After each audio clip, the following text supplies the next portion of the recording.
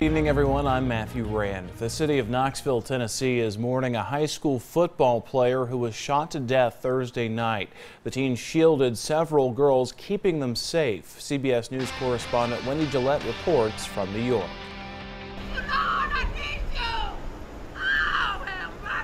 Grief quickly spread through the city of Knoxville after a promising 15-year-old was killed Thursday night.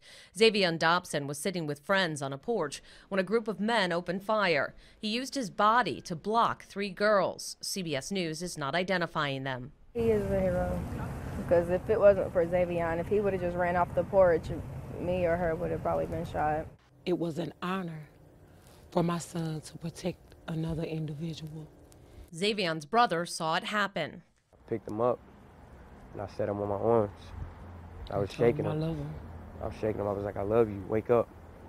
I need you. Wake up. Students held a candlelight vigil for Xavier. Those who knew him say they aren't surprised he saved others. They described the football player and mentor as a selfless leader.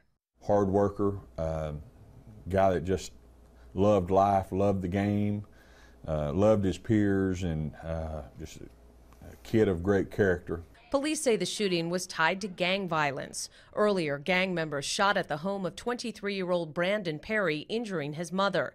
He and a group of men went looking for revenge. Police say they randomly opened fire on the teenagers who had nothing to do with the conflict. Wendy Gillette for CBS News. Perry was shot and killed at a third location. Police have 1 man in custody but are still looking for 3 others.